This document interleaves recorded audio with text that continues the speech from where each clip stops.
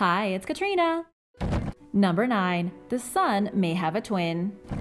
In a region past Neptune on the outer reaches of our solar system, there is a massive collection of ancient space debris called the Oort cloud, which doesn't fit into scientific models of how the solar system formed. In trying to explain how this happened, a pair of scientists proposed that the Sun has a long-lost twin, and that the two stars spent their early days accumulating these items from interstellar space. If the Sun does have a twin, it separated from its orbit with the Sun long ago and ended up in a totally different part of the Milky Way. The Oort cloud may be the legacy left behind by this former solar presence, which would explain why it contains more objects than it should. In simple terms, the Sun may have worked with its theoretical twin to capture the 100 billion objects that exist in the Oort cloud today. Our Sun alone wouldn't have had a strong enough gravitational pull to do this on its own. But there would have been enough pull if it were working in tandem with a star roughly the same size, according to scientific calculations. This binary orbit between the Sun and its twin may have been broken by a third star, leaving the Oort cloud behind as the only existing evidence of the twin. The theory not only makes sense, it falls in line with the fact that many solar systems orbit around two stars, suggesting that ours was no different at an earlier point in time. For now, the findings are speculative, but they are promising and worth looking into. Number 8. A tsunami of gravitational waves. Gravitational waves are ripples in the fabric of space-time. They are caused when large masses accelerate. For example, when extremely dense objects like black holes and neutron stars get locked into a binary orbit and ultimately merge with one another. Gravitational waves were detected for the first time in 2015.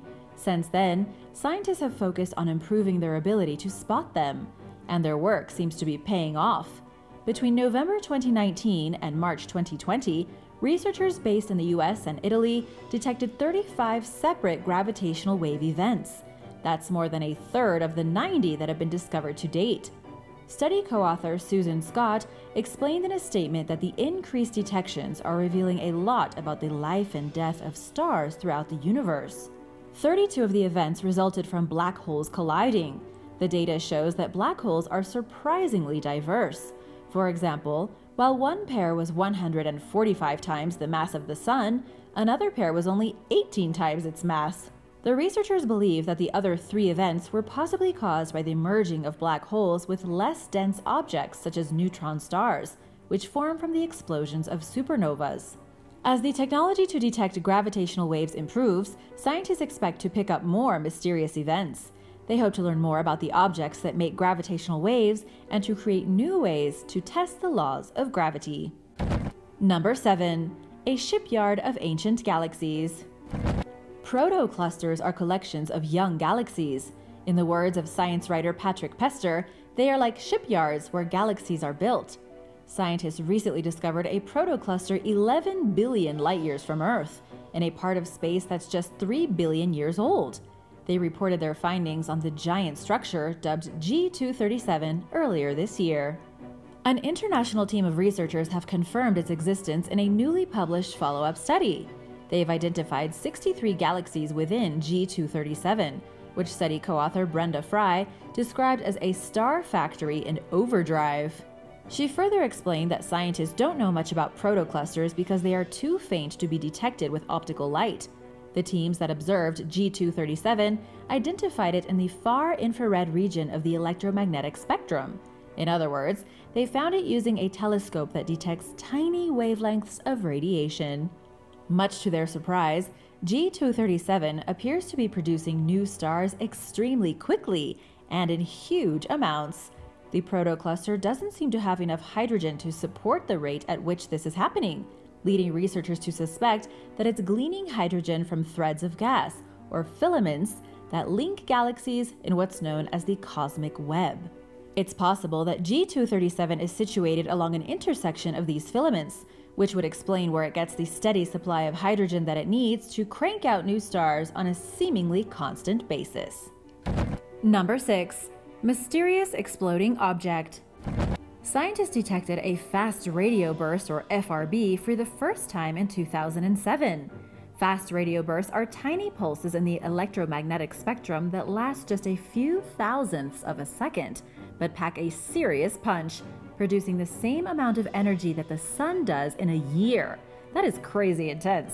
Some FRBs are singular events, while others repeatedly emit energy. One example of the latter is an object known as FRB 121102. Located in a galaxy 3 billion light-years away, it was recently the focus of a study that started out as a simple data collecting mission. Scientists noticed that it exploded 1,652 times over a 60-hour period, to the tune of up to 117 times per hour. They knew from previous research that sometimes FRBs are caused by a type of dead neutron star called a magnetar. These objects have ultra-intense magnetic fields, trillions of times stronger than that of the Earth, which causes them to behave unusually. If FRB 121102 is a magnetar, like one that astronomers detected in our galaxy last year, there is reason to believe that the bursts happen on the star's surface, rather than in the gas surrounding it.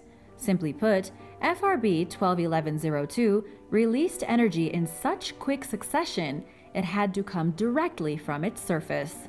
While the findings can help guide further research, FRBs and the bodies that cause them remain largely a mystery.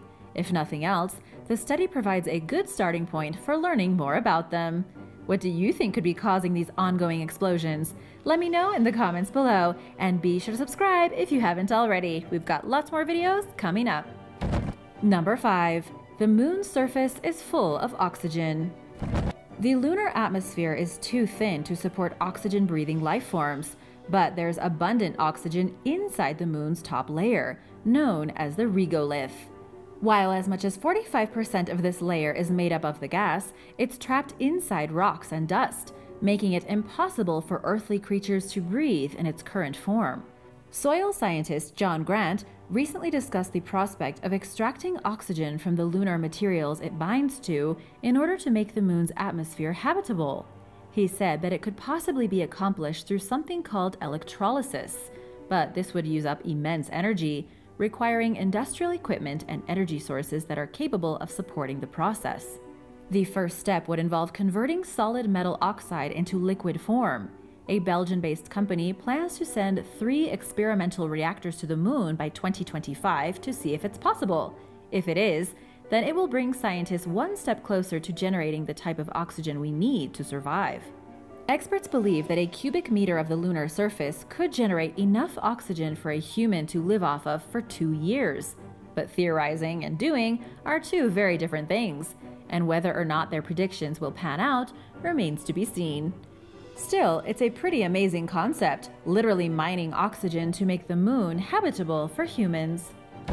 Number 4. Black holes might be growing. Scientists realized in recent years that black holes are much bigger than they expected them to be, but until recently they had no idea why. They now believe that this may be directly related to the fact that the universe is constantly expanding. According to a new theory known as cosmological coupling, all objects with mass are growing as the universe grows in the aftermath of the Big Bang. It's only natural, then, that black holes are also expanding, since they are some of the most massive objects that are known to exist. The theory was developed after scientists started observing black hole mergers, which is when 2 black holes get locked into orbit with one another and eventually collide. Researchers began tracking these events in 2015 using interferometers, which detect the gravitational ripples that occur when black holes smash into each other. They noticed that the waves didn't quite make sense, though. Based on previous calculations, black holes should be less than 40 times the mass of our Sun, but the ripples showed that some black holes are more than 50 solar masses, with some measuring nearly 100 solar masses. One possible explanation suggests that black holes grow by consuming gas, dust, stars, and other black holes. But this fails to explain how they expand in parts of the universe that lack these materials to feast on. Other proposals run too contrary to scientists' understanding of the universe to seem realistic, except perhaps the idea that the growth of black holes has something to do with the universe expanding. Using a theoretical model, researchers calculated that black holes may expand at a rate that coincides nicely with the growing universe. Cosmological coupling sounds crazy on the surface, but it's proven to be valid when it comes to other objects in the universe, so it's entirely possible that it applies to black holes as well. Number 3. Searching for life on Alpha Centauri. The closest star to our solar system, other than the Sun of course, is called Alpha Centauri. It's actually a triple star system, and it's located just 4.35 light-years away from us. Scientists recently announced plans to search for habitable planets within Alpha Centauri as part of a space telescope mission called Ptolemy. Equipped with a unique lens, the telescope will enable researchers to detect irregularities in the movement of stars that indicate that there is a planet with gravity nearby. NASA engineer Eduardo Bendek explained in a statement that even nearby planets are difficult for experts to find. The Ptolemy telescope is extremely sensitive and will make the discovery process easier by detecting even the slightest gravitational movement. 2 of the 3 stars that make up Alpha Centauri are similar to our Sun. The third is a red dwarf, and there are 2 exoplanets orbiting around it that appear to be somewhat similar to Earth. Now, this doesn't automatically mean that they have an atmosphere that we could survive in. Scientists haven't investigated the exoplanets in enough detail to make any conclusive statements about whether they do, or if they could support oxygen-breathing life forms. The Ptolemy mission will try to answer that question by focusing primarily on what's known as the habitable zone around Alpha Centauri's 3 stars. This is an area where liquid water could possibly exist.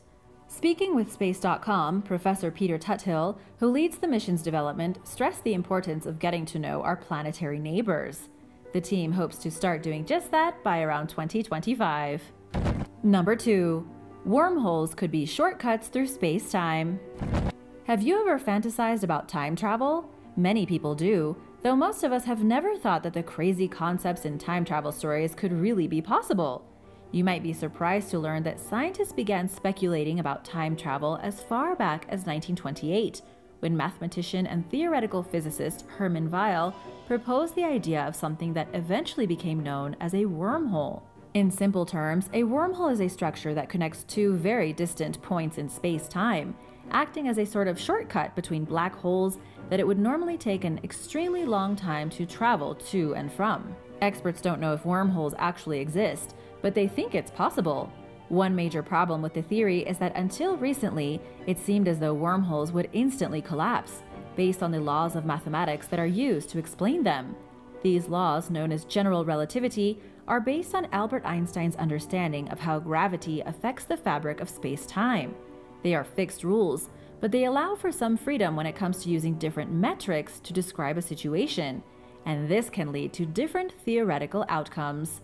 Based on the metrics that scientists used in the past, wormholes are inherently unstable, but a new study plugged different metrics into the equation and found that wormholes might be stable after all. According to the research, a particle can hypothetically enter an event horizon, the area around a black hole that essentially marks the point of no return, and escape from the other side. The findings are fascinating but theoretical. The study only considers the role of gravity, and there are still numerous factors that indicate that if wormholes are real, they are unstable. In short, experts have a long way to go in order to truly understand whether wormholes are stable or if they even exist in the first place. Number 1. What is Oumuamua? Our understanding of space is constantly changing. There is a lot scientists don't know, and sometimes discoveries have more to do with ruling certain things out than determining exactly what something is or how it works. Take, for example, Oumuamua, a huge object that was observed exiting our solar system in 2017 at 57,000 miles per hour, far too fast to have originated here. It was accelerating at a pace that gravity can't explain, and there were no signs of it containing any vapors or gases that might be propelling it. Scientists are having trouble figuring out exactly what this interstellar object is. A recent theory suggests that Oumuamua is a nitrogen iceberg, a chunk that broke off of a Pluto-like planet outside of our solar system. The presence of nitrogen would explain what's thrusting Oumuamua through space at such a high rate of speed. It also makes sense because nitrogen is present on Pluto and it's invisible to telescopes.